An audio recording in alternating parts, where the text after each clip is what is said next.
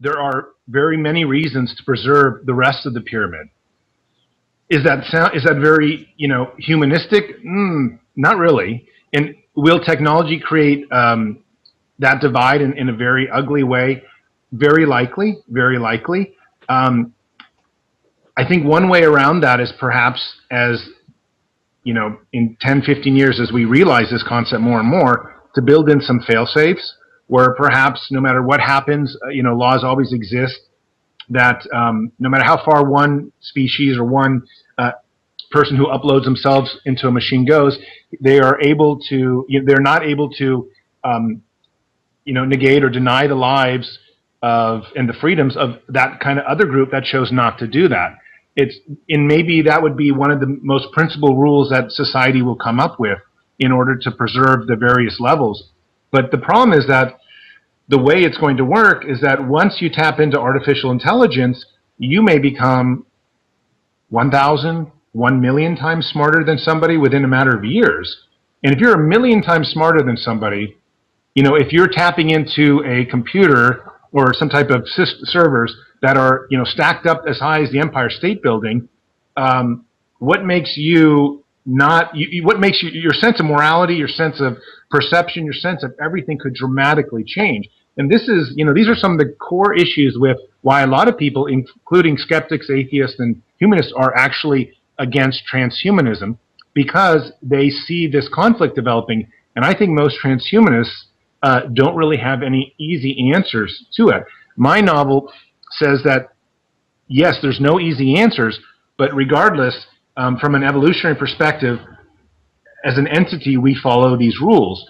And, some will just get left at the wayside. It's not a very pretty philosophy. It's certainly not, nice in any way. However, I'm hoping that by the third law, we would be able to say, well, there's a real good reason to preserve anything and just to completely leave others behind that don't want to embrace that technology. It's hard for me to imagine, even if I'm a million times smarter than another entity, to want to destroy it. I still don't even like killing ants or flies or anything like that. In that sense, I take a somewhat Buddhist approach where I don't know if it's actually valuable to do that. In fact, I'm not to go on about vegetarianism or anything like that, but I tend not to even like eating animals as a natural result of just this conflict in me that says it just doesn't feel nice. That said, the philosophy itself is built upon the evolutionary principles of biology and how evolution progresses forward. I don't know if that's going to change just because a lot of humanists come in and say, but that's not very nice. Whether it's nice or not is not how evolution got to where it is. Cooperation was involved with how we got where we are, though. No, I mean, that is true, too. I just think ultimately, when you're talking about intelligences that are potentially thousands of times our capacity and have whole different cultural standards, they're going to leave. I think one of the issues I have with humanism is that it is a mammalian-based kind of design. We think it because we feel it from an emotional perspective, because we generally like people. Like, I like talking to you, and I like my family, and I like my neighbors. But transhumanists are going to be beyond that sense of biology. There may be no more flesh. There may be no more DNA. It just may be programming. It might be very cold. And that's where the three laws come in. Again, the three laws might be applying more to the future of entities rather than what they apply to right now. And so, again, we have these conflicts. And like I said, I'm not 100% full bore with Jethro Knights. I wake up and I think, God, I could never do that. That's just not how I could be. I have a family. I love my family. However, I tried to design the philosophy without the baggage that I might have from those feelings, those emotions. I tried to design it as purely rationally as I could from the perspective that intelligence might become very different in the future. And we're about to die, or at least I'm going to die in 10, 15 years, and therefore I need to do something. So that's kind of where that philosophy ties in. Okay, I listened to a discussion that you had with David Wood, the futurists. I believe it was back in October or November, and I'm going to read a quote, and I'm reading it charitably, as in I'm not trying to attack you with this. I just want you to put it in some context for me. Sure. All right? And it's not a complete quote. I have truncated it slightly, but I'm asking because this seems to be along the lines of what we're discussing, and I'm not trying to take it out of context. So with that disclaimer, you said, I will embrace aggressive tactics to bring transhumanism to the world. At what point does that turn into a militancy or something violent? At this point in time, I am in no way advocating anything of that nature. I believe aggressive tactics can be done in means that have been done historically, taking to the streets or doing things that cause huge amounts of media attention. Those are my sense of aggressive tactics.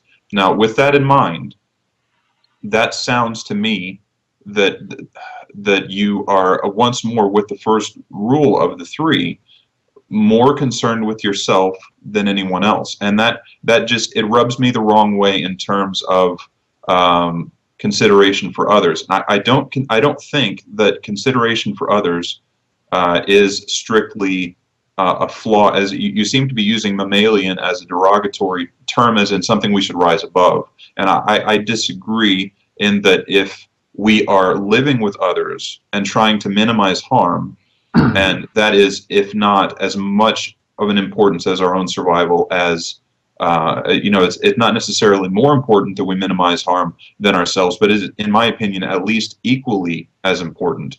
And if that's the case, to have someone like you who's coming up with these sort of philosophies, these sort of ideas, and are obviously very motivated to more than anything else, apparently, to provoke this conversation and cause change directly, as you seem to be doing. You're an activist for this. It sounds to me irrational, and that your concern is not for anyone else except for yourself and people who agree with you. That's the way it comes off to me, although I haven't been doing a huge amount of research on this. That is the impression that I'm getting, and that to me seems irresponsible and dangerous. So, to a certain extent, I think you're correct by thinking that. So there's two things. The first is, in my opinion, I generally believe that when someone breaks through social boundaries or breaks edges, they generally lead society into something that they've never seen before. And if you have 100 people that do that, maybe 2 or 3 of them do something good for civilization, and the other 97 do something bad. But those 2 or 3 end up seriously affecting the outcome of the way society moves ahead, hopefully in a positive direction. And I hopefully am one of those 3, I don't know, but I am one of those people that am trying to look at the system that society and that culture has crafted and say, this is not moving fast enough for me. We have the technology so that I don't have to die. We have the technology so my family doesn't have to die, so that you don't have to die, should something like that happen. However, we're not using it because people are thinking of something else. So I do things that I can to push outside those limits, and oftentimes they seem either shocking or they seem morally wrong. But the nature of change is oftentimes that you need to break through what people consider morally correct positions. Generally, all change comes from something that no one saw before. So I am one of those people that am trying to do this. Am I going to be correct, or am I correct, or am I wrong? This is something that only time will tell. But I'm hoping that in a society where, we are trying to get better, we are trying to live longer, we are trying to be happier and progress as a civilization, that people, such as myself, come out and try to break through boundaries. So that's the first thing, is that I do support my stance and have thought a lot about it, just purely from a philosophical point of view, that revolutionary type of ideas are often ugly, are often very counter to what is politically correct, and yet they're absolutely imperative for society and civilization to move forward and evolve into the best that it can be. And the second thing is that I also believe that when people do what might be called eccentric things or extreme things, the other people that aren't involved tend to generally benefit from that. You know, oftentimes we'll say something like, you know, this person has a monopoly and he's been, you know, not paying enough workers, their salaries or whatnot. But the truth is, had that one person not started that business in the first place, a whole generation might have lost out on something that he invented. And therefore, I often believe that it's good for individuals to break out and try new things. You may not see a benefit because I'm talking about an anti-mammalian type of activity. And yet I believe that if I'm correct, the technology that you, your family, your loved ones might get to benefit from would be more than of a reward than this initial idea that just because I'm saying something very different and it sounds ugly, it doesn't work. I'm a firm believer that we have to you know, break out outside our bounds and break outside of baggage culture in order to do anything. And I think by doing that in itself, there might be rewards that nobody can see down the road. And especially since I'm pushing for a very pro-science environment, a pro-technology environment, I'm hoping that the happiness, the longer lives, a sense of ending poverty, which are generally some of those same things I feel like that are quite similar to a humanistic approach, would all occur. And so I'm hoping, you know, what I'm doing is correct. I would also be devastated if it wasn't. I mean, I'm a nice, upright, moral person, I think. And I'm not trying to be a selfish, narcissistic son of a bitch. I'm trying to be a good human being who has a vision and just wants to carry it out in hopes that his family, his loved ones, and generally people like yourself will all benefit so that we can all become more valuable and contribute towards the evolution of the species and hopefully towards living better lives. I admire that sentiment, and that is how I try to look at things as well. But coming back to your 3 rules, and I'd like to read them. The 3 laws of transhumanism.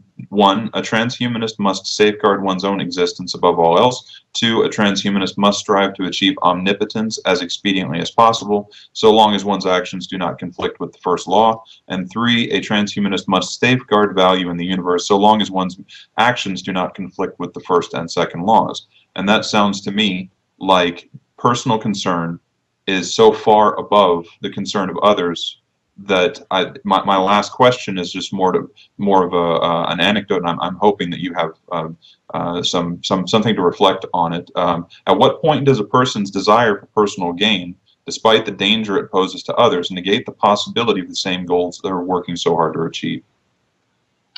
So this is an excellent question that is probably reserved for either the end of the 2nd book or perhaps the beginning of the 3rd book. But you know, you're getting into the thoughts of how, once you achieve so much power, when does that power in itself turn on itself?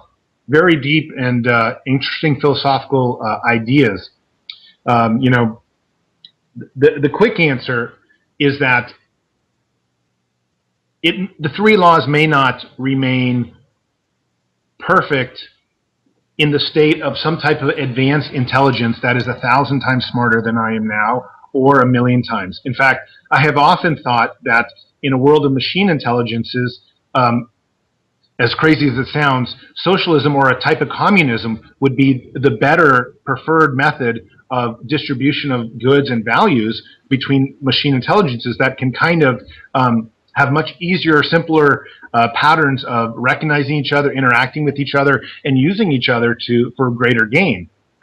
It's humans that have, because of our biological, backgrounds, we have such large egos and such needs to sort of move forward, but we might come to a point when that may not necessarily be the case.